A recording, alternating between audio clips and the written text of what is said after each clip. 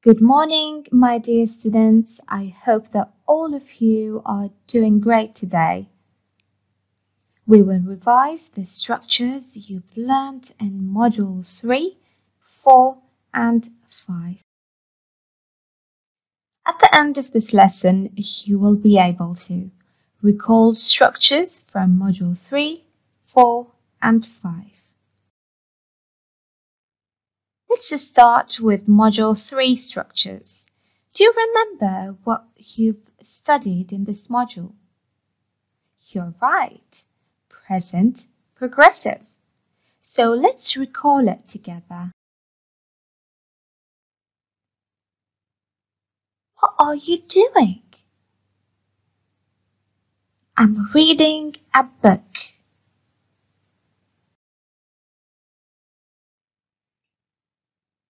Are they speaking?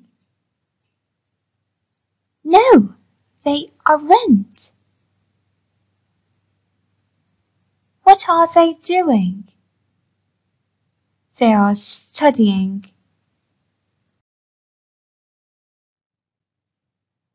Is he feeding the dog? No, he isn't. What is he doing? He's playing with the dog.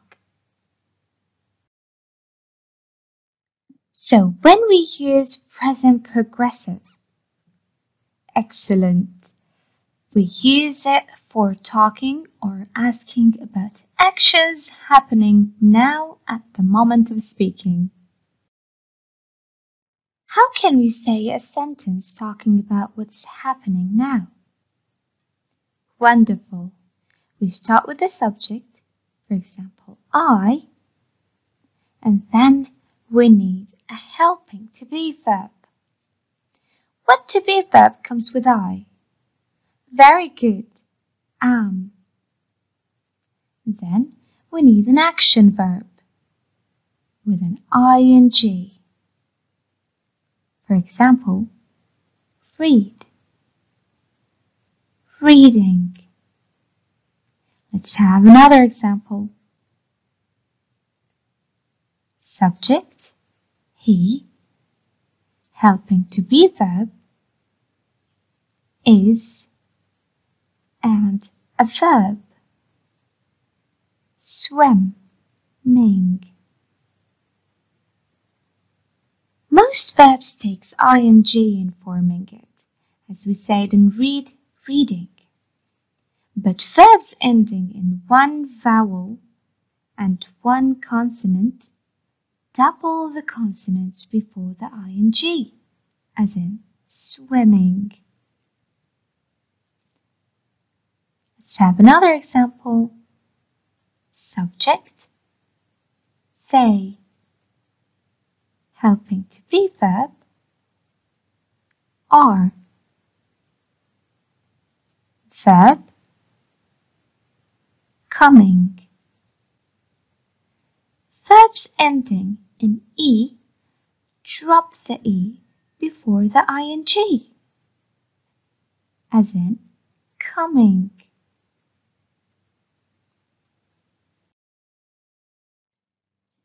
What if we want to ask someone about what's happening right now? Yes, you're right. We just start with the helping verb to be. Am I reading? Are they swimming? Is he coming? And never forget the question mark, my smart students. You will find more details and examples in your student's book, page 82, the grammar reference. Now let's practice. Look at the pictures, read the questions, and then answer them. But let's do number 1 together. Is she watching TV? No, she isn't. Then what she's doing? Very good. She's feeding the fish. Now pause the video and do the rest by yourself. Ready to check your answers? Let's do it. Number 2. Is he watering the flowers? No, he isn't. He's reading a book. Number 3. Is she sleeping? No, she isn't. She's making a cake. Number 4. Is he having dinner? No, he isn't. He's having breakfast.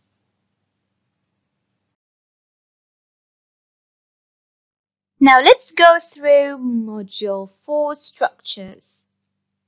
The possessive pronouns and must and mustn't. Let's start with the possessive pronouns. When do we use them? Very good.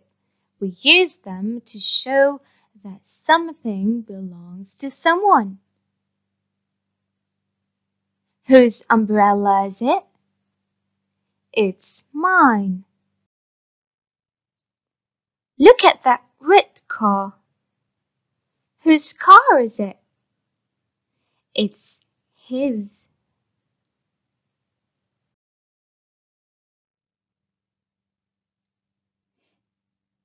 It is mine. To say that it belongs to me. It is yours. To say that it belongs to you. It's his, to indicate for one boy. It's hers, to indicate for one girl. It's ours, to indicate for us. It's theirs, to indicate for many other people. We also can say they are yours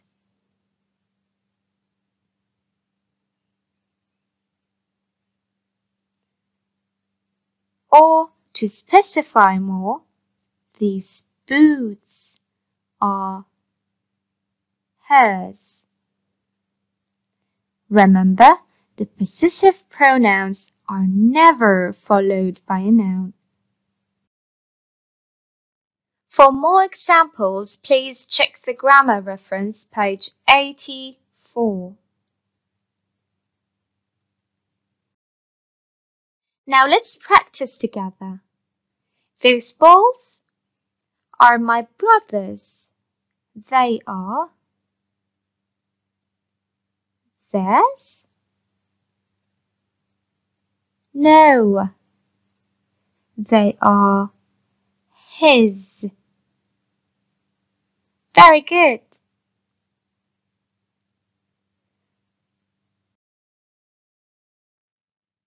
The handbag is Sarah's. It's his. No, Sarah is a girl. It's hers.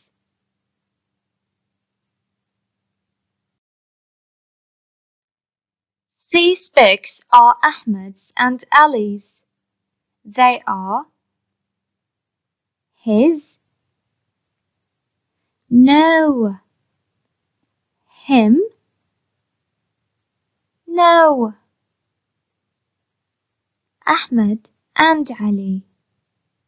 They are theirs. Wonderful. Now let's check your understanding. I want you to fill in the gaps with the correct possessive pronoun. Let's do number 1 together. 1. There is a book on the desk. Is it his, mine, yours, or hers? Very good.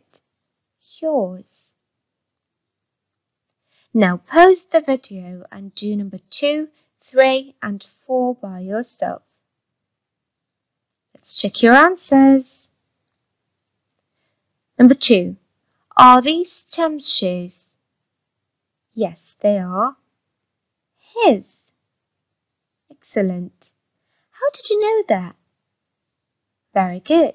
They are talking about Tim. Number 3. I have got 2 fish. They are mine. Excellent, because she said, I have got. Number 4. She has got a cat. It's hers. Well done. But how did you know that? Very good, because she's talking about a girl and she said she has got. Well done, everyone.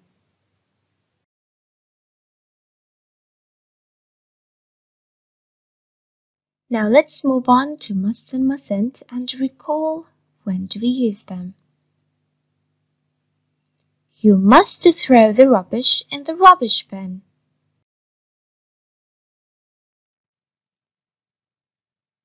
You mustn't fight. You must be kind to each other. So when do we use must and mustn't? Very good. We use must and mustn't to talk about what is the right way to behave in certain places and situations. You mustn't eat. We must listen.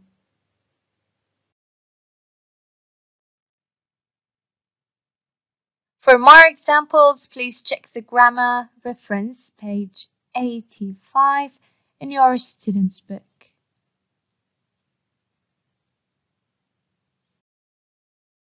Now let's practice together.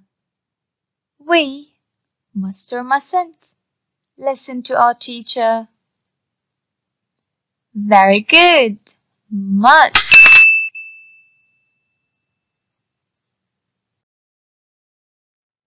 You must or mustn't run in the school. Excellent. You mustn't.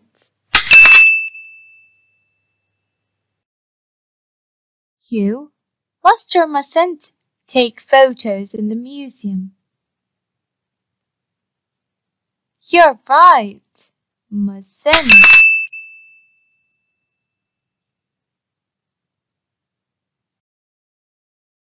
Now let's see if you understood. Look at the signs and the pictures, then write what they must or mustn't do. Let's do number 1 together. 1. You look at the sign. Very good. Throw rubbish in the park. So must or mustn't? Yes. Mustn't. You mustn't throw rubbish in the park. Now pause the video and do the rest by yourself. Let's check your answers now. 2. You mustn't eat or drink in the bookshop. 3. You must be quiet. The baby is sleeping. Number 4. You mustn't take photos in the museum. Great job, my students. And finally, let's revise Module 5 structures. The present simple. So when do we use the present simple? Let's see. They don't walk to school. They always take the bus. I get up early on Sundays. I always brush my teeth. He sometimes rides his bike. They never go to school on Fridays. Do you play football every day? Yes, I do. So when do we use the present simple? Wonderful! We use the present simple for habits and actions that happen regularly.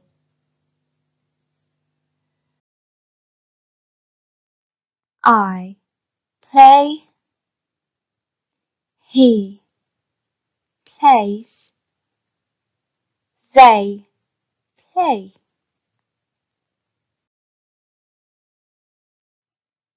Depending on the person, the simple present tense is formed by using the root form of the verb as in I play, you play, they play, and we play. But if the person is singular, we form it by adding an s. He plays, she plays, it plays. Remember, when a verb ends with a Y letter, such as in study, we change the Y to I and add ES to it. Studies.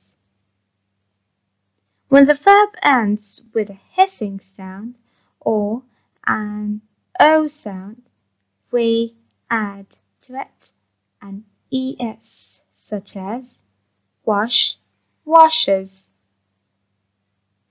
watch, watches, go, goes, do, does. In the sentences we form in the present simple, we can use the adverbs of frequency. Always, sometimes, or never. I always go to bed early. He sometimes does karate. They never eat in the classroom. What about asking in present simple? Yes, we use the verb do or does. Do you play? Does he play? Do they play? And we answer with yes or no. Yes, I do. No, I don't. Yes, he does. No, he doesn't. Yes, they do. No, they don't. For more examples, please check the grammar reference in your student's book, pages 86 and 87.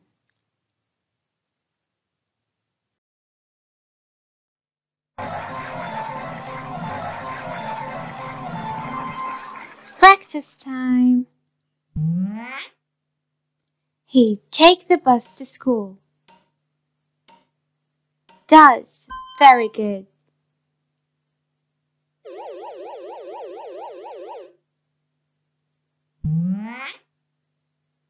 He karate every Wednesday. Does. Excellent. He does karate.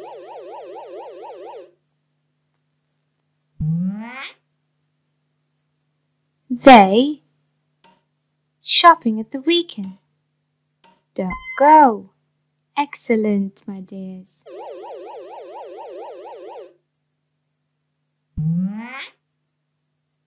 Does she get up early every day? Yes, she does.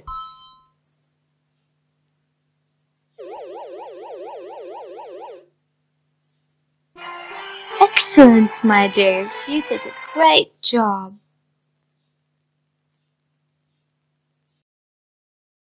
Now let's look at the pictures and answer the questions.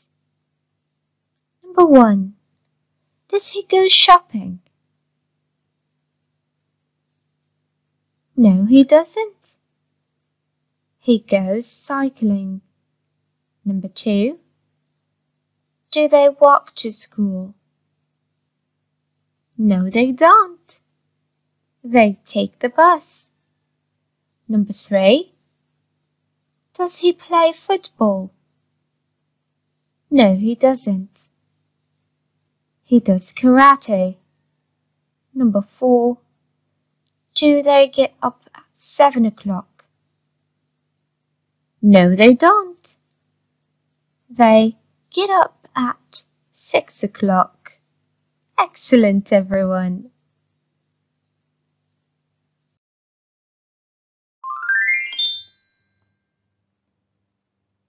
Great job, everyone. You've reached the end of the lesson today. Thank you for listening. Good luck on your exams and bye-bye.